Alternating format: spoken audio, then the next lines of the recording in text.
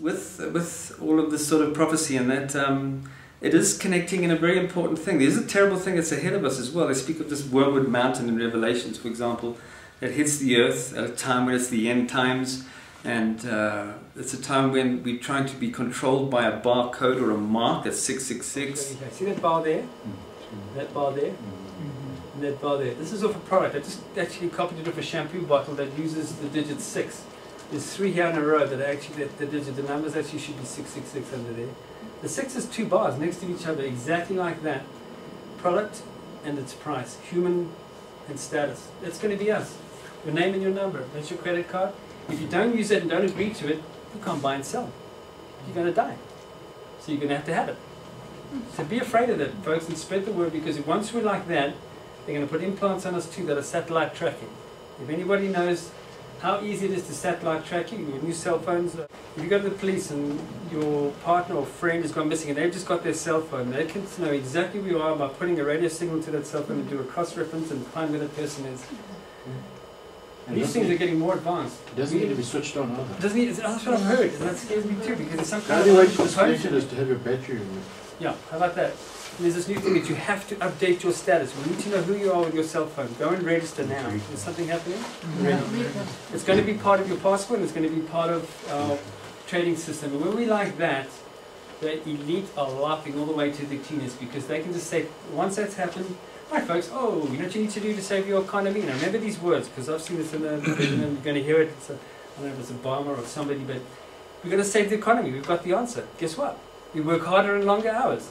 That's not a bad thing. We'll save the economy. Do a bit for your country, folks. Come on. Let's make this economy. Let's save our people. Harder, longer hours, less reward. We're going to work long hours, less reward, harder hours. Isn't that slavery? What do they give slaves? A bit of a shelter. They work them into the bloom and bone of the earth. We're going to be enslaved, folks, by bondage. And we'll be working and forced, almost enslaved by who?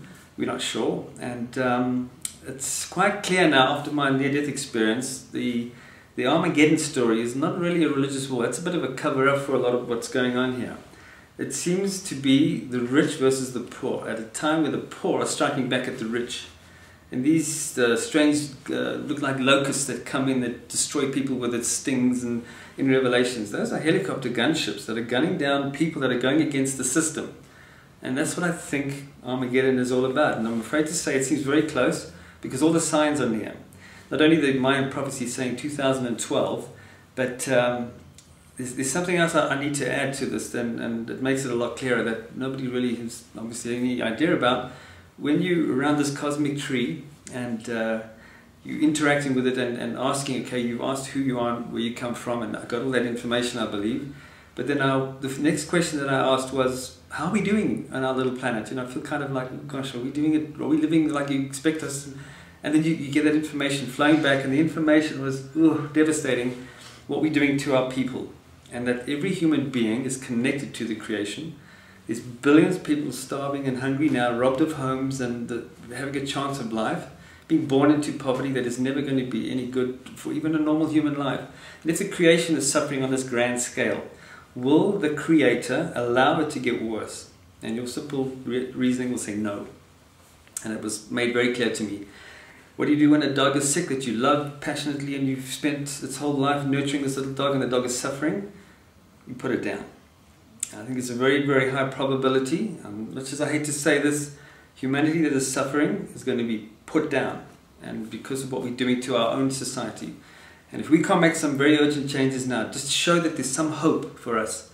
The creation doesn't do these things to destroy people, but people must realize this earth has been free from global bolide impacts, meteoric impacts for 10,000 years. If you look at the moon, look at Venus, look at Mars, what do they look like? They look like Swiss cheese. And why is it that we haven't been impacted? I'll tell you a very simple answer to that. There are life carriers in this universe that have deflected all those big chunks of asteroids that should be hitting the Earth long before we've even had the chance to see them. So we blasé think, oh, we just don't get hit. But maybe once every few billion years or whatever, maybe we do get hit. This world has been protected because there's hope for us. And it's up to us now to try and stop the suffering. And if we just show chance, we don't have to make this big change overnight, but just show that we're starting to make education free. That is the first step. there is such a high probability where whatever's coming that is naturally due was going to come to pass. And if that can be stopped, because we have hope and show hope, I think we'll be saved. So we need to save ourselves here. Just hoping for ascension and sitting back and saying, yes, as long as I believe and spread the word just with goodwill, it'll be fine. We need to do things. We need to actually now make a noise and show how we can improve and stop that suffering. And if we can show that we are going in a direction, I'll guarantee you they'll see a bow light coming in and something is going to deflect it in the year round about the year 2012. I don't think it's going to be an exact day. The Mayans picked cosmic times to measure places. The sun is rising in the middle of the galaxy. It's all it is. It's a place of measuring, like Nostradamus shows in his quatrains. When Saturn and Jupiter are together and this is happening in the world, then know this. And he measures it by cosmic comparisons. And you can get an approximation. That's all it is to the Mayans. It might even be now. It might even be in a week's time. It might even be just after 2012, 2013. But that is the general benchmark time. That is close to when something awful happens. And as much as I don't want it to happen, it's in the hands of humanity. Well, what can we do to stop it? That's the question. 2012. The part that I dread, because everybody thinks, whoa, 2012, ascension, we're all saved.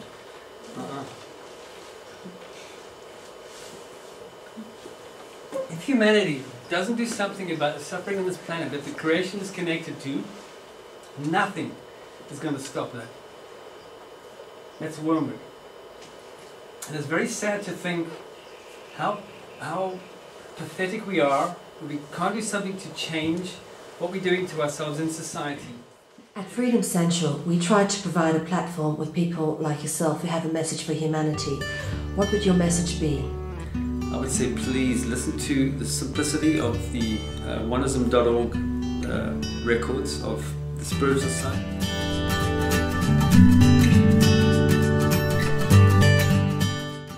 Physical side at thehiddenrecords.com to see the physical origins, put the two together, question how is it that me as a non-scholar has come across this information, question how it fits into your belief system, and question most of all, if the creation is what we mostly believe it is, that it's something that's in connection with all of us, would the creation be in connection with all of humanity and those that are also suffering? And if it is true, and there are 2 billion people suffering right now, what can you do to make the difference? What can you do to spread the word of making education free? What can you do to just, by word of mouth, help? And that's what it is, it's a word of mouth thing. If people just speak to friends and say, well, go look at that oneism.org site, but challenge it, question it. I'm available on Facebook, for heaven's sakes. I love people interacting with it. And there's a lot of people debating it, and I've had 9 times out of 10, most people being convinced. There's a lot of people that have very staunch religion and don't see it because of their habit of belief. Don't change your habit of belief. Take just little pieces of it at a time, and when you're ready for the rest, you'll be ready. It might even take another couple of years, but don't rush it, but put it to the test. Question it, challenge it. Wayne Herschel, it's been an honour and a privilege to have your time today. Thank you very much. It's been a pleasure. Thanks.